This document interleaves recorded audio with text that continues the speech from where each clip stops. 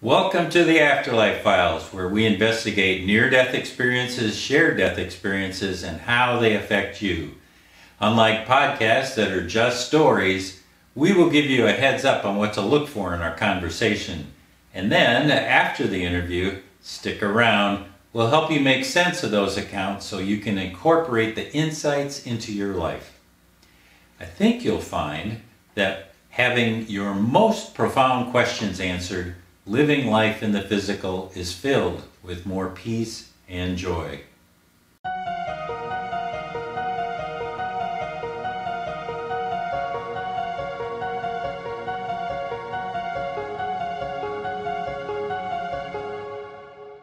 Our special guest today is Bob Holbrook. He's Director of Innovation for the Monroe Institute and is an integral part of the team that is developing new technologies, protocols, and research in order to create new ways to share the unique and positive benefits of audio-guided meditations with the world. Bob began his association with the Monroe Institute in 1994. He became a trainer in 1997 and has been the Institute's lead audio engineer for the last 11 years. We're very grateful for Bob traveling from Chicago to Virginia to be with us in the studio here today. As you watch this wonderful interview, Bob uses the phrase non-local awareness several times. What he means by this is the ability to have your consciousness be aware of or located in areas not in close proximity to your physical body. Out of body and remote viewing are common examples. Later, Bob does a very good job of explaining the different types of information you can get when experiencing either out-of-body or remote viewing. Here's our interview.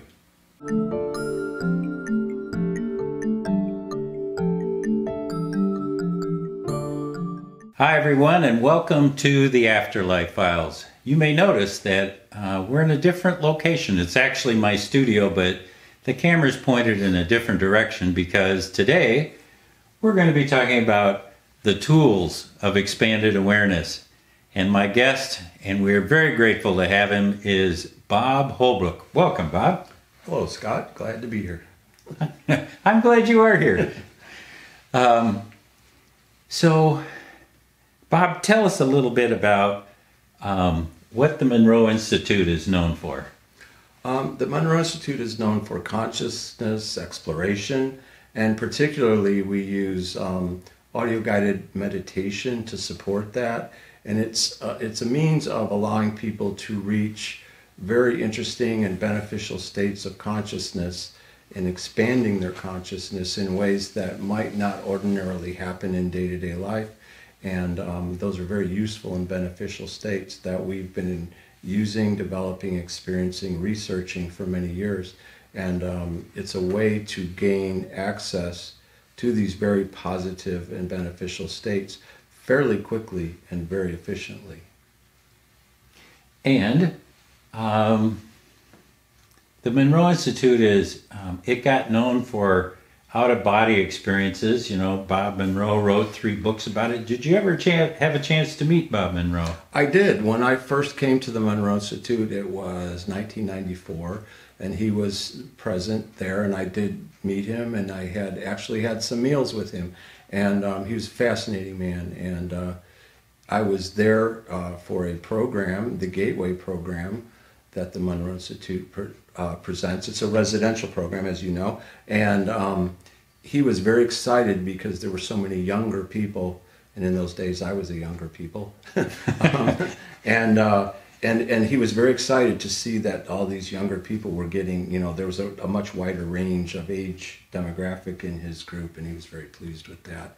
And I don't know, he came and visited the program. He wasn't teaching or training the program, but he would come by very often, and he was clearly very excited and enthusiastic about the process that had developed, and then being present to see its action and being in application. Yeah. So in application, what kinds of things do people experience when they're in this expanded state of awareness? Mm-hmm. Well, there's several different things that happen, and I would say, first of all, everyone has the experience based on the context of their life and their, ability to release and let go into the residential program process.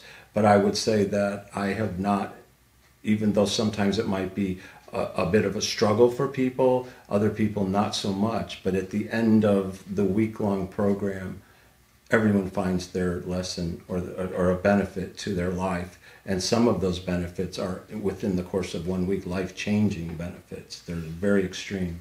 Yeah, I like that idea that everybody brings their own history to the program. So the benefits have to be seen within that context. That's right. That's right. And Bob Monroe, right from the beginning, and we maintain that as well, the Institute does not have, it's not really a discipline or a dogma or a magic recipe. It's a very careful way to hold space and give support to people as they go through the process in their own way.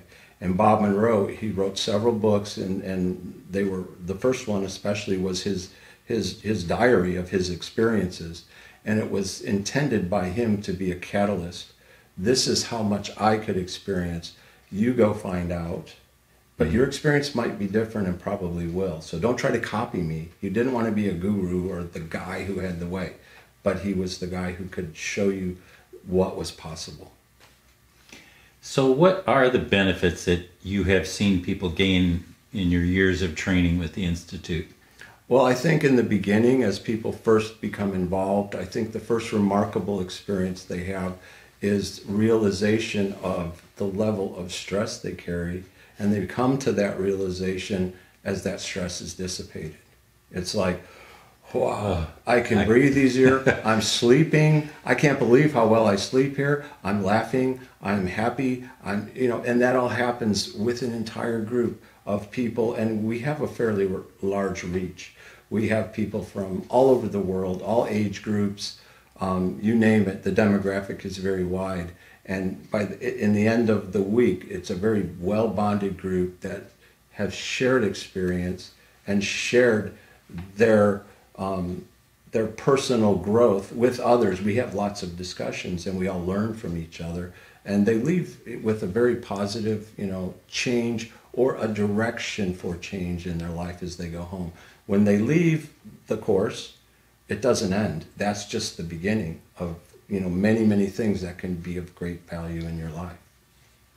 So give me some other kinds of valuable things that people take away. Well, we have many different programs with several different focuses. And one of the really unifying things we do is when you relax and you turn your attention inward, okay, we're going to let the busy outside world disappear. You're away from your home, you're away from your job. They cook beautiful meals for you. You don't have to, work.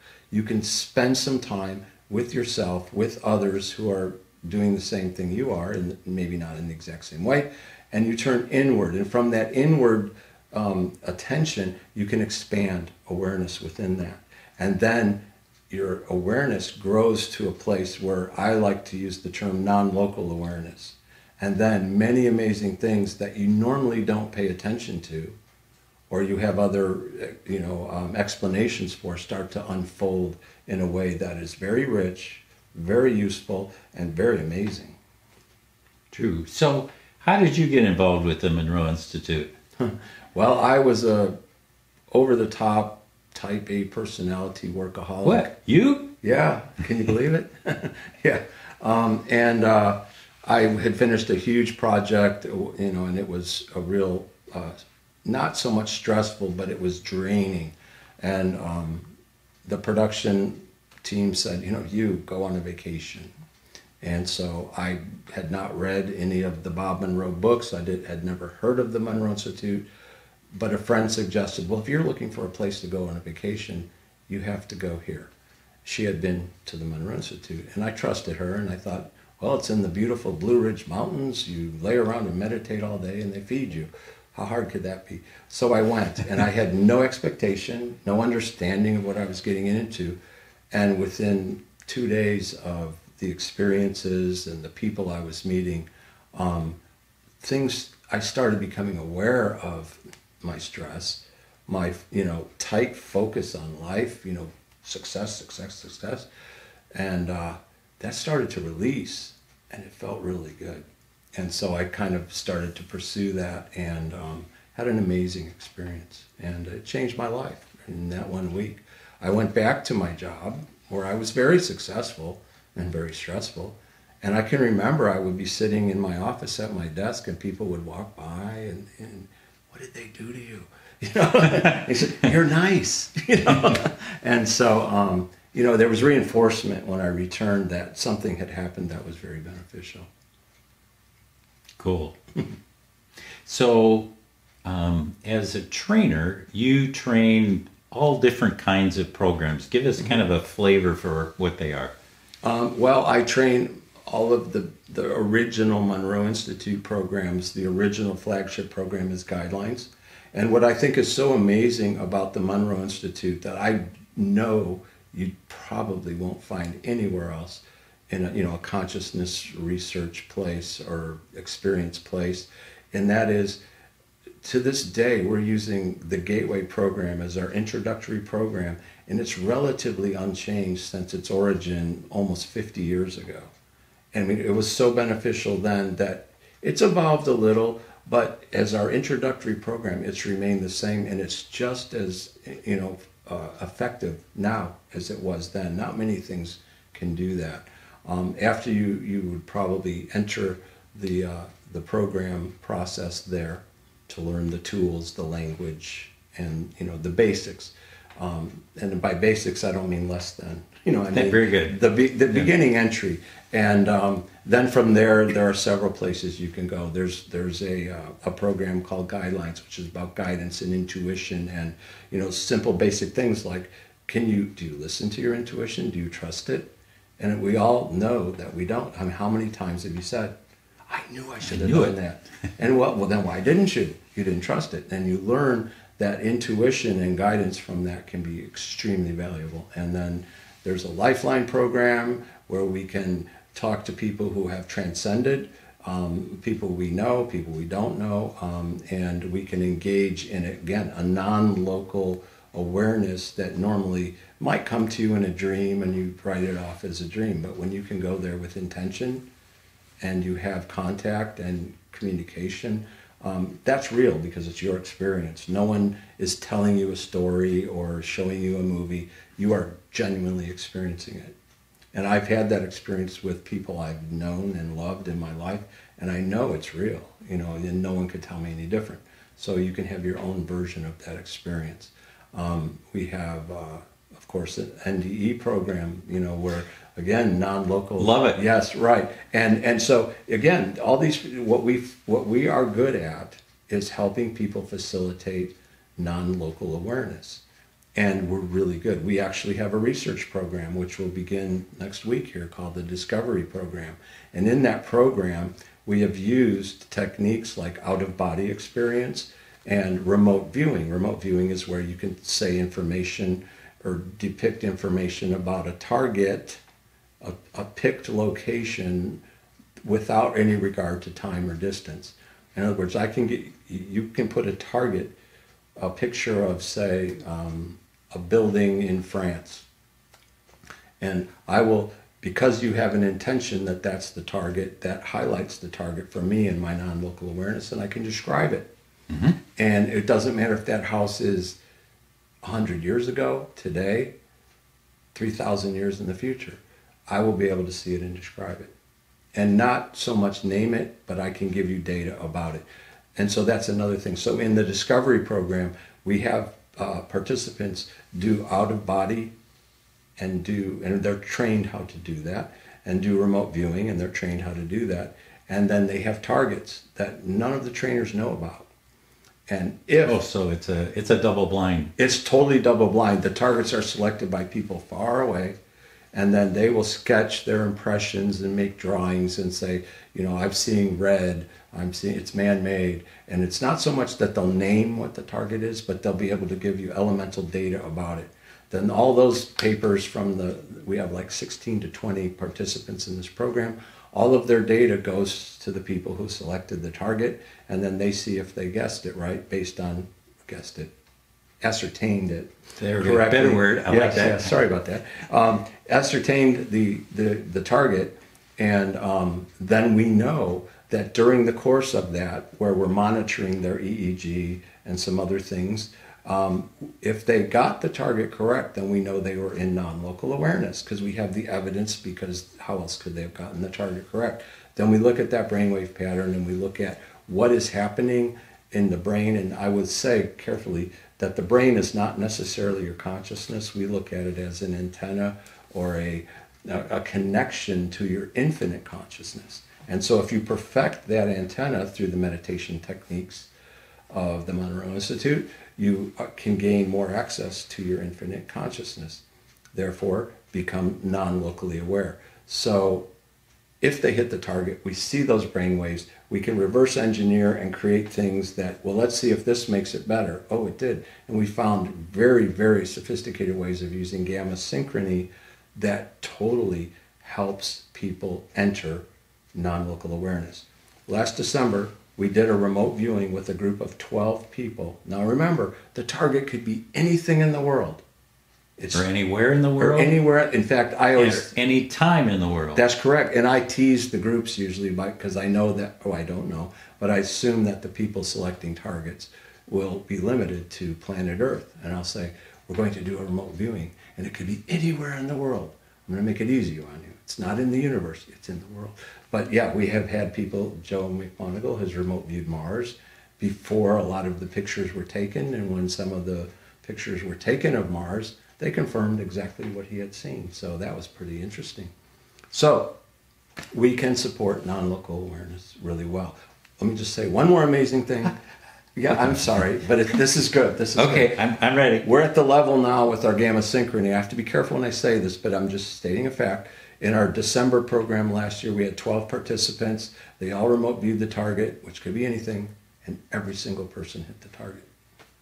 That's unheard of. It's unheard of. Yeah. Any remote viewing program. So, wow. So now those signals are great. So not only does it help you remote view, it helps you gain non-local awareness. And certainly confidence in what your ability is. If you can repeat that, right? Yeah. So you let it slip that you monitor their brainwave patterns. How do you do that? We use something called a mind mirror device, and it puts 6 electrodes on your head, which takes a little while to do for 16 people, but we get everybody wired up, and then we have monitors that monitor the process of them listening to a Monroe audio exercise. And then each monitor will monitor on a split screen 4 people at a time. And so we're all doing it together, the same exercise. And I love to walk around the room because they don't all look the same. You know, they're all listening to but you can see the individuality is very remarkable. But then every once in a while on this device, it will show these very coherent patterns that come, and I mean, they're geometrically coherent, but they don't last long, and they go about 10 seconds or so, and they're gone, and now everybody's different. And then this person will go into a pattern, this one, they don't even go into the patterns at the same time. So we've kind of dubbed those, and they're different types of patterns that we have specifically identified, and we dub those like portals. Mm. It's like a portal. And so as you go out and in this, protocol of signals, we look for, the types of portals that are showing up and how often and how many. And then we talk to the people and what was your experience like? And so we have qualitative measures that go along with that, and we learn quite a bit that way. So you use an audio technology to support this process. Can you give us kind of a brief description about what it is and how it works? Sure. We use a lot of techniques. Originally, Bob Monroe started with binaural beats. That's where one tone goes in one ear and a tone that's slightly different. Like say 100 hertz, you measure frequencies in hertz. 100 hertz, solid tone. 104 hertz, another solid tone. And then when you play those, like through headphones where they're separated, your brain will try to balance the two, and you get the difference of 4 hertz of a beat you will hear. And you'll hear it. It'll go wow, wow, wow, 4 times a second. Well, that stimulates your brain at 4 hertz, which is a delta frequency, which is a very deep relaxation frequency that we're in training and helping the brain move towards. And so that's the original technology that Bob Monroe designed. It's very effective, and we still use it. Yeah, and then you mentioned gamma synchrony. Mm-hmm.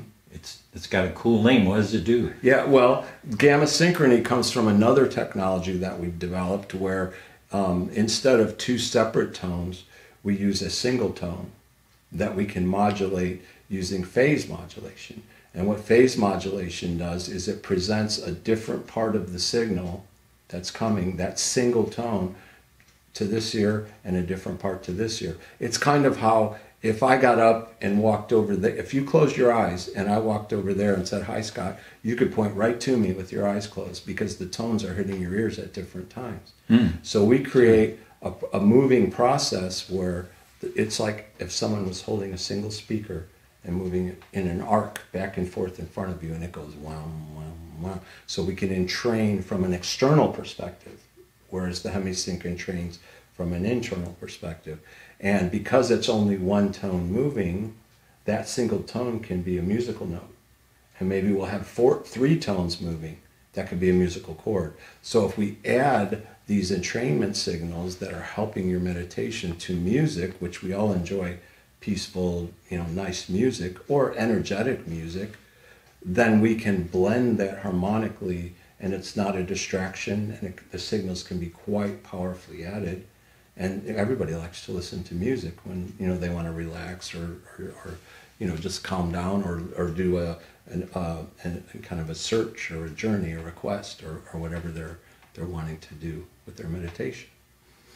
Then we use a lot of other little tricks, but those are the 2 main things that we use: the internal hemisync and the external phase modulation. And so this phase modulation is able to create very high frequencies in the range of gamma, which goes up to 100 hertz, and even lambda, which goes above it.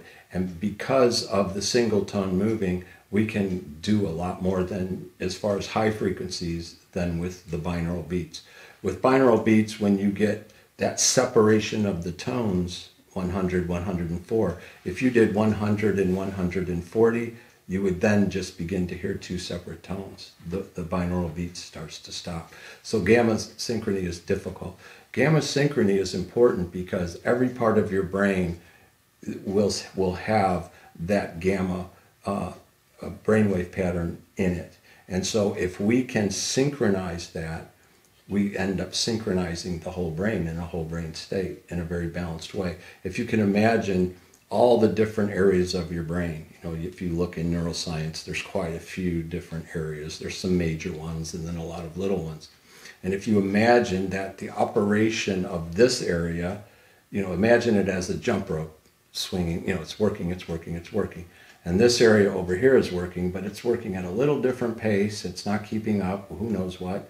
And so you have all that. When you get into a state of gamma synchrony, all of the jump ropes are in unison. And so your brain is in its highest, and again, your brain is a connector or an antenna to your infinite consciousness. And so, your consciousness maybe doesn't exist inside here. So if you perfect this antenna, then, a lot more awareness and conscious expansion opens up for you.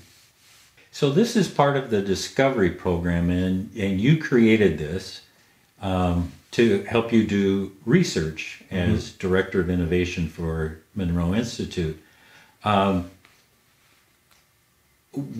What is that? What else do you do as the Director of Innovation? What is that? What does that mean? Well, part of it is to be involved with, I'm involved with a lot of different aspects, and we have a great team there, and we all work together and support each other. So, we have our individual jobs, but they're all really, I couldn't do what I do by myself. We work as a team, and that's how the Monroe Institute moves forward. But my job is to work on new ways to express what we know and to support getting our knowledge and our experience to as many people as possible. Because we're kind of small back in the Blue Ridge Mountains, and we can only house so many people at a time. But if we reach out into the world in other ways and share the knowledge that we have in a way that's acceptable, that's interesting, that's available to people on the scale of millions instead of hundreds or thousands, I think we do a great service to mankind. And so I just finished a program last week where we invited musical artists from coast to coast in the U.S., some from Europe, and there was a very good videographer, some visual artists, and we had a creation program where we used the gamma synchrony to support creation and help creators move through blockages, move to the place of inspiration. And so we had on-site creation, and the goal there was to be able to create imagery, sound, that now I'm creating the signals and the sound and the imagery that goes with it all together, instead of in like a linear fashion where we get some music for someone and add signals. That works very well. But what level could we go to if we created the music for the signals and the signals for the sound, and the two came together as one creation? And we had some really great success this last week. So that's the kind of things that I do. You mentioned that the Monroe Institute is reaching out in other ways than residential programming. So I know they do programs via Zoom. Is that effective? Yes, it is. And especially during COVID, we were not in a position to be able to have the residential programs, which is our main support and what we had done for decades. And now you can't do that. So we pivoted to online programs, and we had to change a few things, but I think we did a very good job of that, and we made it available, and we did some marketing so that people would know about it. And a lot of people were sitting at home. They didn't have little to do. A lot of people were kind of fearful because of, where's this going? What's going to happen next? And so we were able to offer that, that activity of, expanding consciousness and exploring and having a good time. But it also gave, I think, tremendous relief that people could access that in a time when it was probably, very useful and necessary for a lot of people. Yeah, it was before vaccines. That's right. There was no end in sight and no conclusion that this would end well. And so to be able to meet with people on the little squares of a Zoom was not the same as sitting in a room with people. We all know that. But you still could meet with people and go through that exploration together and have a leader lead you and have the audio exercises available. And so it was a convenience. It also brought the availability of TMI programs to people in other countries who maybe wouldn't afford the time or expense to fly from Europe to Virginia, do a program and fly back. Now they could just sit at home. Now the time difference was a little bit of a consideration, but they did well. And so we opened our programs and our applications to people that normally may not have even come. So, and they were very grateful for that opportunity. So we served new people, and we were able to serve our present large group of participants, and it worked very effectively. I remember because the very first Zoom gateway that was taught, there were participants from 6 continents. Yeah. 6 continents. Amazing. Yeah. And, if we'd known anybody down at the weather station in Antarctica, they might give them a free program. Make it 7. There was a program with a couple people from Australia, and I was so impressed because this is like turning night to day for them. And I thought, I hope they stick with it. Man, they wouldn't have missed it for the world. They're up at midnight. We're beginning at early in the morning or whatever, and they're up in the middle of the night beginning. And they came every day, and they were enthusiastic, and I'm sure they had a nice long nap afterwards. But But it was fascinating to see how it was made accessibility at a time when it was really, really important. So for a long time, you did,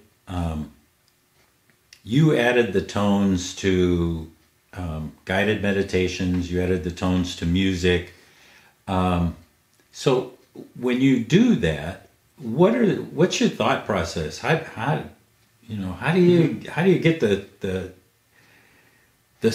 sauce to be just right? Right. Well, I've been involved with the Monroe Institute and doing, my own research and mixing before I actually officially worked for the Institute, and I would try to make contributions and things like that. From being a trainer for 20 some years now and, listening to what people say when they experience an exercise and knowing what signals are there.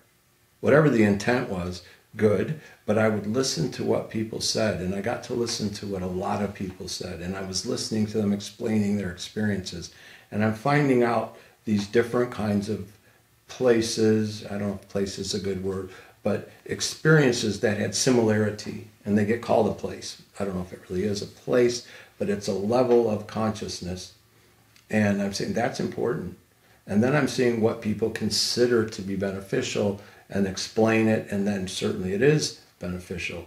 And so we were able to, shift towards that. Now it's not just, okay, these signals are good, let's listen to those for 4 hours. Maybe that doesn't work.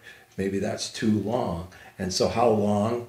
And then now we're at a level where we really have what I call audio protocols, where you start with these 3 signals, and then at this point it shifts to these signals, and we move you through a soundscape of effects, maybe music, maybe verbal guidance. And so the signals, depending on the intent or purpose of the exercise, will shift to facilitate that experience for people. So the context of the meditation drives what signals that Absolutely, you pick. Yes. And then the feedback loop is that you listen to what people say to see if it really worked. That's right. Like you wanted. And from my perspective, I've seen, hundreds of EEGs, and it's interesting. And there's information that's valuable. But for me, meditation is experience. And so if I get to hear the experience, I would rather hear the experience of 1,000 people than see the EEGs of 1,000 people, because I learn more. Okay, so if somebody picks something like out-of-body experience or something, and what you're telling me then is that you can look at people having the exact same experience, but their EEGs are going to be different. That's correct. And, well, sometimes there is a general type of a trend. Now, in this discovery program I'm talking about, there have been a few times where people have had, I guess the best word to describe it would be an epiphany. This is a mega, I think in some of the, in some literature, they call it a Kundalini experience or something of that type of energy. That unity experience. That's right. The oneness. That's right. Whatever. And I remember one in particular. The man was a very joyful person, very intelligent, but always fun. And it's not that he didn't take it serious, but he went into these meditations lightly. And so he wasn't really trying or whatever. Okay, see what happens. And so, which is a good thing, to not have an agenda all the time and sometimes just to let go. And he had an experience where he literally was so overwhelmed by the feeling and experience of being connected to all that is. And you could call that the universe, God, we're all connected. Total duality totally disappeared for him, and he had never had anything like that. When it was over, he was very emotional. He literally couldn't speak. He was just so overwhelmed. It took him a while to compose himself. And then he really wants to express, what happened, and the words just couldn't hold it, right? Yep. So we think, well, this is going to be great. So he's having the experience clearly of connected to all that is, the oneness, the unity. And we look at his EEG, nothing. Not a thing. His heart was beating and he was breathing, and it was like that. So that experience, and this is why I like to say, it didn't happen in his brain. but he was conscious of it. Wow, maybe your consciousness isn't limited to this. So it was like the brain just stepped aside to let the experience through. Something like that, yeah. And I can't comment further on, I can get philosophical and all excited about it, but scientifically, that says a lot, that your brain can, it would be difficult for a meditator to purposefully have a brainwave thing look like that. But he did it without trying, it happened. And then, then when he could talk, he didn't stop talking about how miraculous it was. Because he couldn't capture it, in the words. And then we look at the no thing brainwave. So it's fascinating, and so that's what I mean by experience teaches us so much. And if you pay attention to that and look for, commonalities or extremes or whatever, we can learn so much, and then we can try to, provide the audio meditations that support. I think everyone would enjoy that experience if we could. So have you figured out a way to have the brain step aside? Well, more and more, Really? I would call his experience extreme. But as we do this, like I told you in the Discovery program, we do a lot of remote viewing. We also do out-of-body experience with targets. So that if you can name the target, or in out-of-body experience, you can literally see the target. So to be able to describe it is much easier. In remote viewing, you're more into the information network. Like I could describe, it's a wooden flat thing with 4 legs, and I'm describing a table. But then I could tell you it was made in Ecuador by a man named Jose, and his son is a carpenter that works with him. I enter the network of that information. Yeah. And out of body, it's kind of like being here, like you would experience that microphone. And you could talk about it and say what color it was. You wouldn't know where it was made or the model number or anything like that. So, so we're able to, use those things to gather the information. Okay. I was going to have us switch gears a little bit. Okay. Did you finish that thought? Yeah, I think so. Okay. I would love for you to wax philosophically a little bit. Okay. About what have you discovered about the nature of what it means to be human by doing this work for 25, 30 years? Mm-hmm. It comes up in a lot of workshops, and we just had a most beautiful discussion in this last program that I just finished yesterday. And it comes down to the realization, and it's not so much it happens to an individual, it seems to come from a group of individuals experiencing this together. It's almost like together we can do things that maybe none of us would do by ourselves, maybe. But in a group experience going through this, we come to the place where and these aren't always the words that use, but it's this balance or transformation of love and fear. And I think that's what, if you're fearful, you make poor decisions. You make actually self-destructive decisions sometimes, and you feel trapped, and your whole world perspective is very, very different than someone who comes from a place of love. Now that's easy to say, because we all become, oh no, it's discernment. I'm not afraid, but it's going to happen in life. And the question is, do you have the resilience and the connection to the love that you truly are to be able to negotiate these obstacles in life? Because they're going to come. And fear in my life, and this is, again, I'm philosophical and it's my opinion, I look at fear as a golden opportunity. I'm going to learn something new.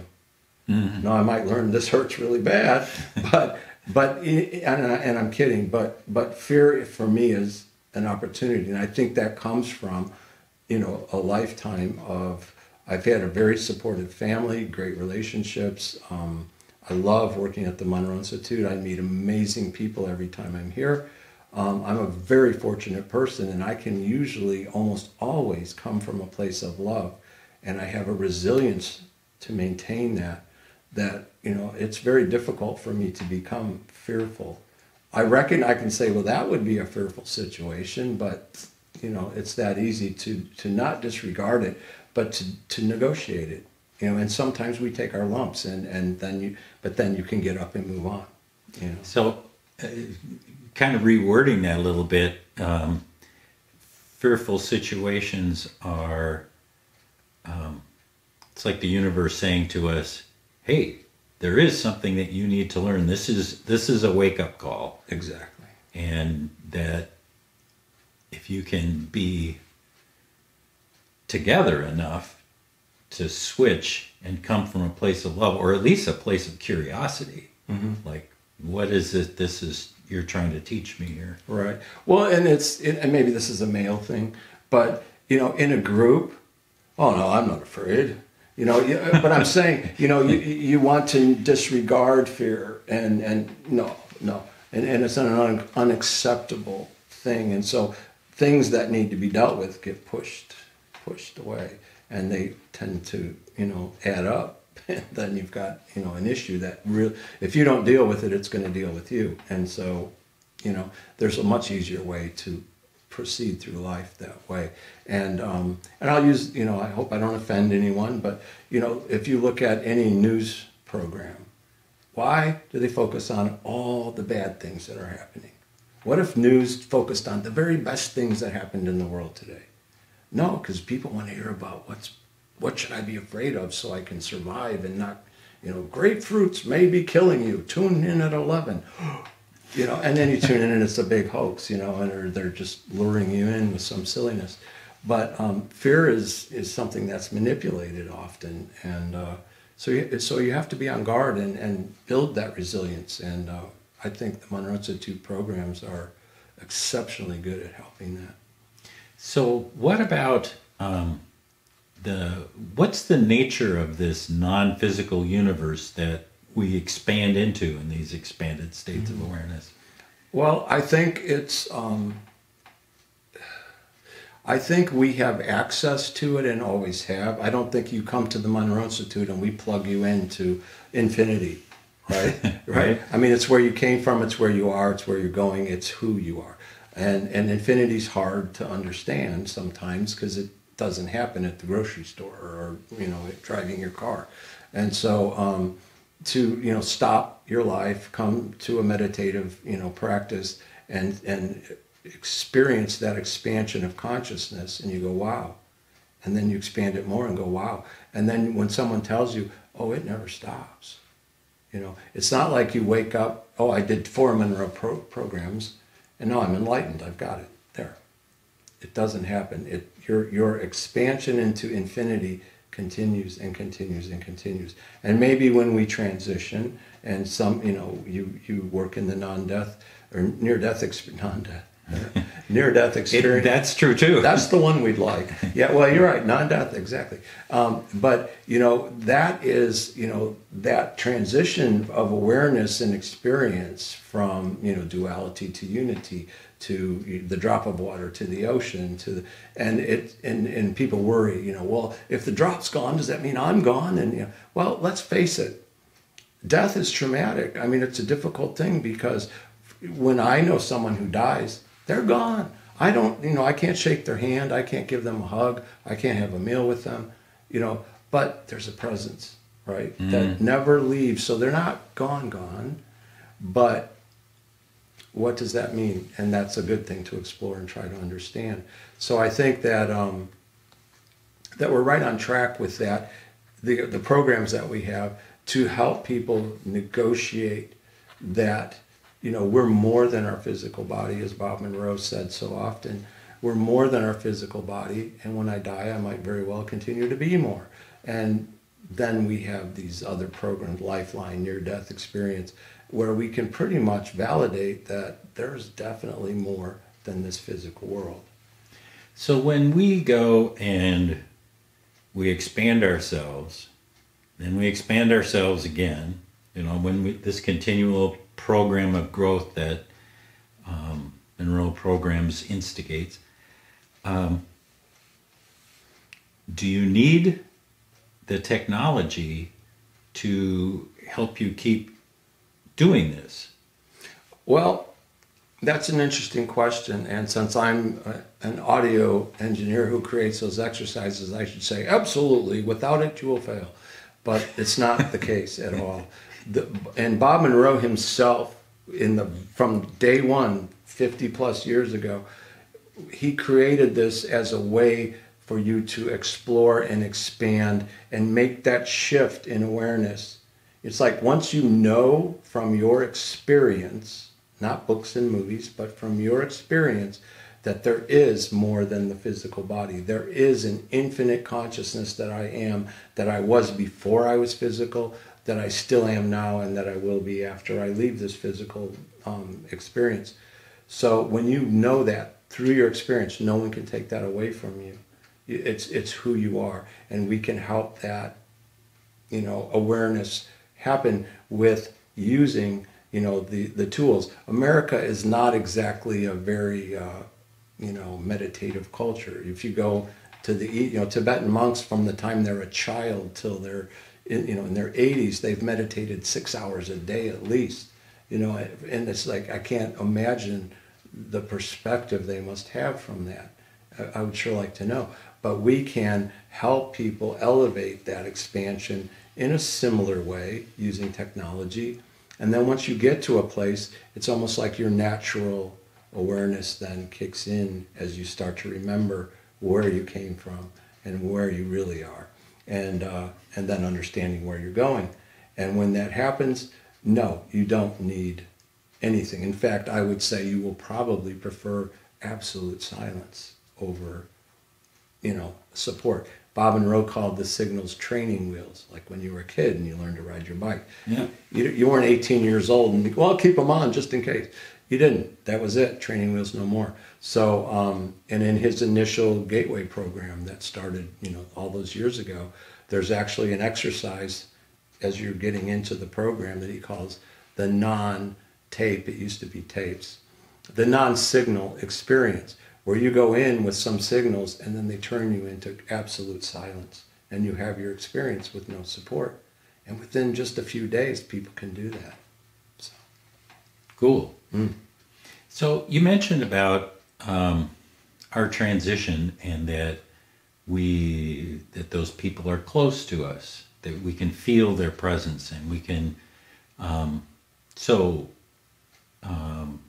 the role of deceased friends and relatives, the role of guidance, the role of divine beings, this is all within the realm of expanded states of awareness? That's right, absolutely. And much more. A lot of those things are not just, mystical experiences and adventures to be had, which clearly it is, but it's much more because the knowing and the confidence and the experience that you have is directly able to be applied into your life. And people will ask me after training, hundreds of programs, Bob, what's your favorite focus level or your favorite frequency? And I'll say, this right here, awake and alert. Because as I go out, I like to be awake and alert, but as I go out into all these, expanded awareness adventures, when I come back to here, that expansion still remains within this awareness. And so this awareness takes on a whole new beauty, and I'm more present with it, and life becomes quite a bit more exciting and enjoyable, I would say. Yeah.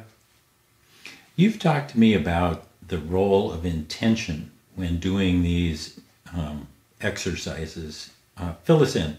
Well, the exercises are like an open portal to go. So if I take you to the world's biggest supermarket and say, go buy something, okay, well, you go in and you have like all these, what are you going to do? You'll walk out with nothing because you don't, what does he want me to buy? There's just too many choices and you're not quite sure what's happening. And so it's not very successful. But if you say, we're going to have a barbecue tonight and I really like pork, well, you might come out with some ribs, so and then maybe that's a kind of silly, simple example, but that's it. When you go into an open meditation where you expand, you have to initiate with purpose and intent and something that will ask for it. You have to have a dream for a dream to come true. You have to ask a question to get an answer. You don't just show up and they bestow the great wisdom of all that is upon you. You already have it, you're just not aware. But you can go in there then, and within that all that you have, answer questions and things that are important or that you can apply to your life. So what you put in determines what you get out. Cool. And so you go through the portal, intention, you turn right, left, up, down. Right. Well, and I will tell you something else that I like to do, and doesn't happen all the time, but when it seems right and people are really having good success with setting an intention, going into expanded awareness, and that's happening. But you can do it the other way as well. You can go into expanded awareness and set an intention for here, from that vast expanded awareness where you're connected to much more of your infinite consciousness, and then you can set that intention for here. And so it can work both ways, and it's very rich. I mean, it's amazing what you can get so easily, and it never occurred to you to try that. And just simply trying, you get what you ask for. Wow, that's really nice. So, is this whole process safe? And Yeah. how do we make it, or how do you allay people's fears? Right. Yes, it's safe. At the Institute, we're very careful because we don't want to cause trouble for people. And we have an application that's filled out. And if people have certain, are seeing a psychiatrist and they have a certain, label or disorder or something, we don't want the experience of being in a group or the experience of expanding awareness with periodic audio stimulation. We don't want that to interfere with some, problem. They might have a disease or a psychological disorder. But I will tell you this, that doesn't necessarily mean that we can't help that, because clearly some people don't answer their applications completely honestly. And I can tell you that I've seen amazing things. There was a woman who came, and on the 4th day, she had a full-blown seizure right in our conference room. And it was a pretty powerful one. And so I was able to support her so she didn't injure herself. Kind of freaked out the group. They weren't expecting that. So the other trainer took them away, and I sat with her, and she was embarrassed when she recovered. She was embarrassed, and I was trying to help her up, and I can get up. Well, she clearly couldn't. She was still stumbling, but she didn't want to be there, in that space. So we got her up, we got some water, we sat for a bit, and she was able to rejoin the group who was in another building doing a presentation there. Well, I had to tell that to the program director that we had this seizure. While she can't continue, the signals might be causing the seizures, and we don't want to, exacerbate a condition she obviously has. Okay, so I had to go tell her that, and she broke down in tears. She just did not want to leave. And I said, well, the signals might be causing you problems because of a condition that you have, and we don't want to cause you to have another seizure. And she goes, are you kidding me? I usually have 2 seizures a day. Since I've been here, in 4 days, I've had 1. I need this. Oh. So we never thought of that. So I told the program director, who was an excellent person and a reasonable person, and she said, okay, she can stay. And she didn't have another seizure, and we gave her some things to take home with her, and her condition improved dramatically. So we're not doctors. We don't do medicine. We don't do therapy. But, we also don't try to prejudge, but we certainly want to be fair to people so they understand what they're getting into. And when we enter into the non-physical space, I know that the affirmation is used as a way to keep us safe. Talk about that. Well, yeah, you can, again, an affirmation is a very good way to set an intention. And when people first come, especially like to Gateway, you say, well, have an intention. And they're like, well, what should I have? They've never done this before, so we try to help them. And we give them an affirmation. And there's different parts to it. And then we tell them they can then craft their own. And it can change, with every exercise you go into. But basically, you want to say that you acknowledge to yourself before you begin, I am more than my physical body. I'm an immense consciousness. I'm an infinite consciousness. I'm more than my physical body. And then you can do this. You want help, from guidance, from the universe, from God, whatever your perspective, whatever you want to call it. But you want help from a higher source, and you're willing to accept that. And then, that you have the ability to, the information will come in a way that you can understand and make useful. And so you say that, and so be it, that will guide your experience. I worked once in an addiction clinic with people that were in difficult situation, and they were going to use the meditations that I was making to help them relax and also help their, in collaboration with their other therapies they were going through and the, addiction process. They don't know how to set an intention, and they really don't want to hear a lecture about it because they're pretty tense. So I would literally put people in a zero gravity chair, give them a blanket. I literally put the headphones on, and I said, I'm going to listen with you.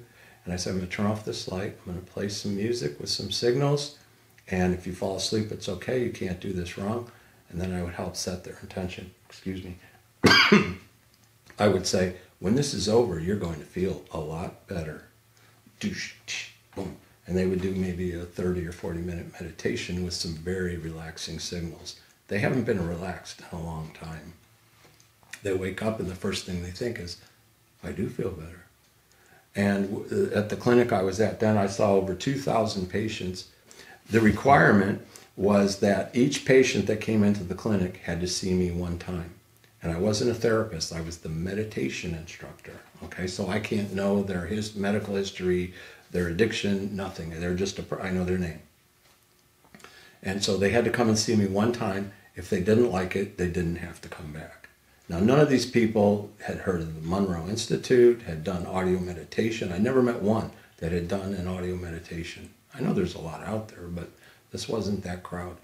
And so of the 2,000 plus people I saw, every single person returned, even though they didn't have to.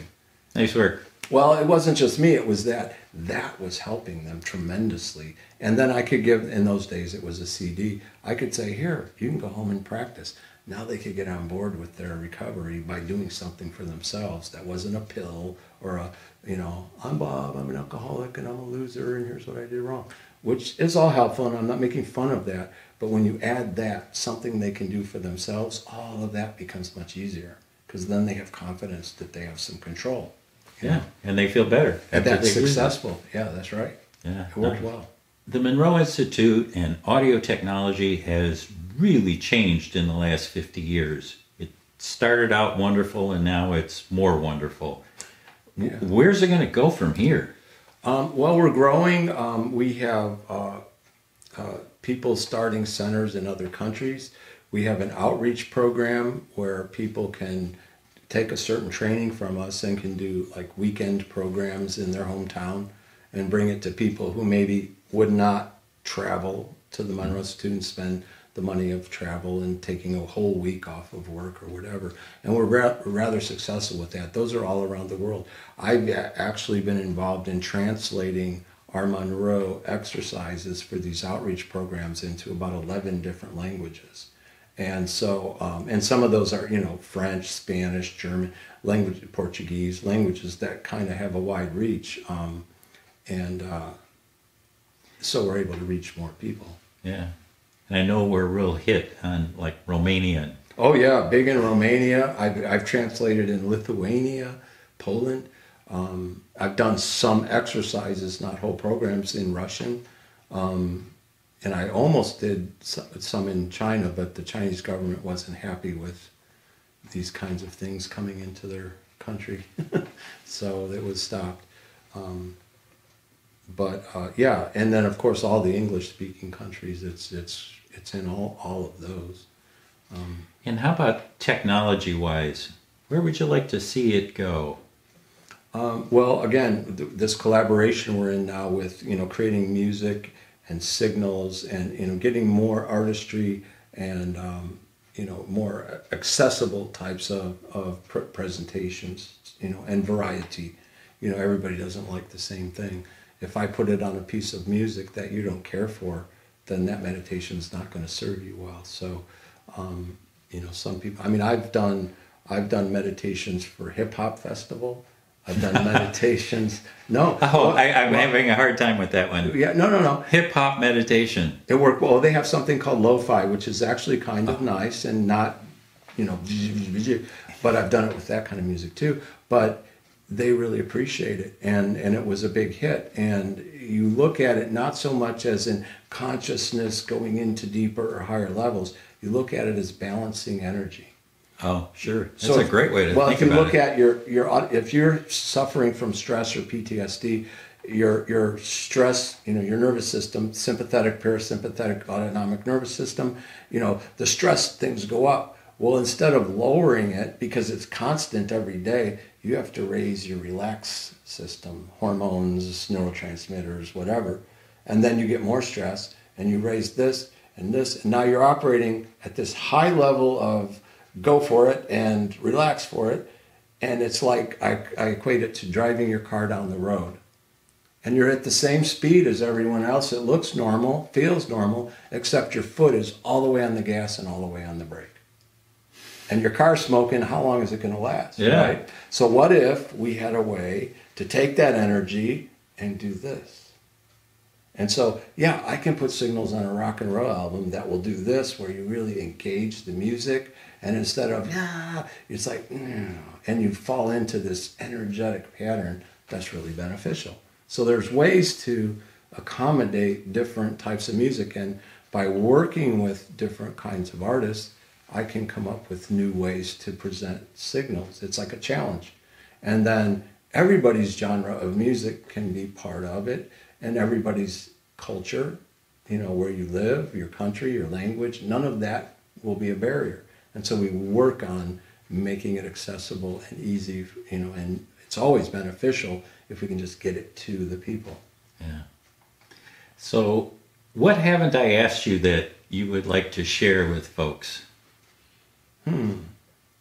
Well, I would go back to, which is, I probably didn't talk about it enough. I got kind of stuck on the creativity part, the innovation.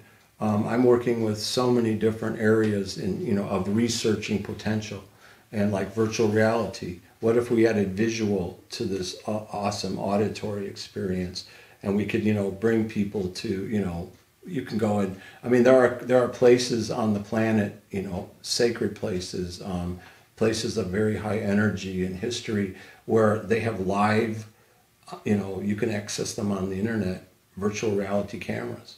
So you pop on your headset and you go to the pyramids, or I'm not sure, I'm just saying now, I'm not sure these sites actually have these, but there are many that do. But you could do a meditation. Stonehenge, right. Machu Picchu, whatever. You could be looking in high resolution, real time, 3D, looking anywhere you want at Stonehenge or Machu Picchu or whatever. And I think that's attractive to people. Is it necessary? No. But I think it brings a sacredness and an appreciation. And if you're going to see something visual, I think those are good things to see, that this tradition that we have here with the electronics and technology is very old, very old. There are instruments that date back thousands of years that produced binaural beats. There are caves, and I'm really getting into this archaeoacoustics tremendously. There are caves that are ancient, and you'll see this like red ochre spot in one part of the cave. Why is that? And you stand there and you into the cave, and it echoes for like 30 seconds straight. If you move over here 10 feet, nothing. And so that was important, that boom, boom, boom, boom. And maybe that's where the shaman went to see the answers or talk to the ancestors or whatever. But this type of work is part of our culture, our heritage, our humanness. I think we require it, and it's the use of it is just unlimited. So it's not that we're doing something new, we're doing it in a new way. And so I'm still looking for more new ways that are adaptable and applicable and make it easier for people to get involved with it. Yeah. So if somebody wants to get a hold of you, what's the best way? Call Scott Taylor. No, I'm kidding. I would say to make contact with the Monroe Institute, and if you have a particular question or request, that's specifically designed for something that I could answer, they will send it. When questions come into the Institute, they will send it to the appropriate department for answer, or can someone help me with this answer?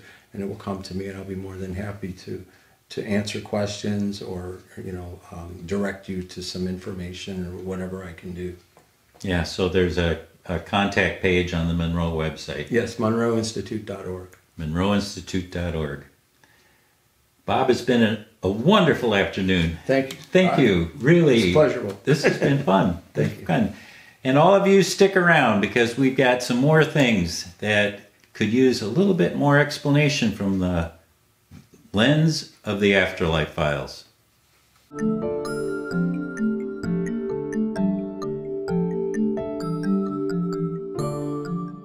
Wow, didn't we get a cool look inside the secret sauce that is the Monroe Institute? Let's take a look at a couple of interesting things Bob said. Just to be clear, these are my viewpoints, but that's why you watch the Afterlife Files. To gain perspective by using more than one lens with which to view this rich information. We've talked in previous episodes about how consciousness does not reside within the human brain, but rather in our non-physical body. The model I now like to use describes the brain as filtering all the information provided by the universe into just what is required to live in the physical world. Otherwise, all that information would be overwhelming. Bob uses a slightly different metaphor. He describes meditations using audio technology like binaural beats and gamma synchrony as entering into expanded states of consciousness, thereby developing an antenna for these states of awareness. Once developed, it is always available for us to use. The second is the use of fear. The universe's clue to us that there is something to learn. What I liked about Bob's message was that our job is to develop a resilience to fear. In that way, we can be more immune to messages of fear that are designed to manipulate us.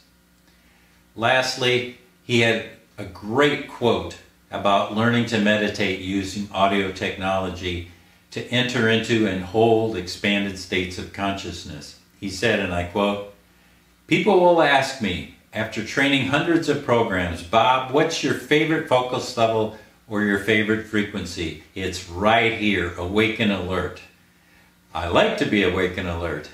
As I go out into all these expanded awareness adventures, when I come back to here, that expansion still remains in this awareness. And so this awareness takes on a whole new beauty, and I'm more present with it.